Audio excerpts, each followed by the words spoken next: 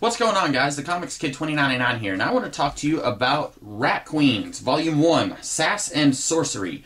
This collects the first 5 issues of Curtis Weeb and Rock Upchurch's Rat Queen series. And I have heard a lot of people describe this series as Conan the Barbarian meets Mean Girls, and I think that's a pretty apt description of this series. The basic plot is that you've got the Rat Queens, these 4 women. They are a questing party in this small village/town, and they go out and they fight monsters and stuff, but they also cause a lot of havoc in this town. They and several other questing parties that live in this town. And at the start of the series, they've all gotten in a big fight that's destroyed a lot of property damage, and so the sheriff says, okay, you guys are all going to go out and you're going to do these missions if you want to keep living in this town. And it's stupid stuff like, you guys are going to go clean the stables over there, and you guys are going to go kill trolls way out over there, and stuff like that. And this group discovers that all of these missions are actually traps, and somebody has sent all of these guys out on a trap trying to get them all killed. And then you're trying to find out, okay, who is it that wants all of these questing parties killed?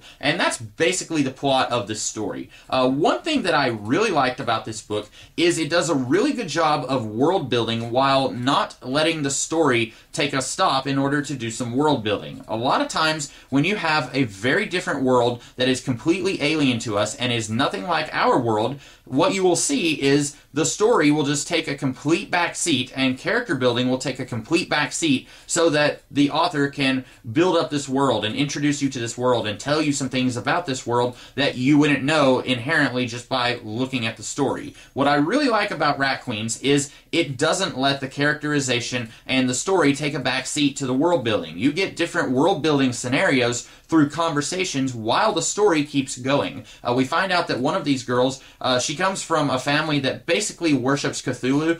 It's some creature that's by a different name, but more or less it's Cthulhu. And you find that out through a conversation that feels very natural. And the story and the characterization doesn't just stop so that we can find out this bit of information and find out a little bit about this basically Cthulhu worshipping cult that lives somewhere in this world. And so I thought that that was a really impressive feat that Weeb and also Upchurch that they worked on in a story, that they show us bits and pieces of this world while not making the other elements of a good story fall to the wayside. Having said that, I will say that the characterization of these 4 girls is something that is very slow in getting started. By the time you get to the end of the 5th issue, I feel like it's very good at establishing who these characters are by that point. But it takes a little while to get used to each of these characters and kind of figure out their characterizations. Now, the story, it's a pretty simple and straightforward story, so I don't feel like that this book really fell behind on establishing this story. In fact, by the end of this book, there's even more story here than what you are aware of. At first you're thinking it's a very simple story and that the good guys kind of take care of it by the end of this book, but there's actually a lot more going on here that presumably these characters are going to have to deal with.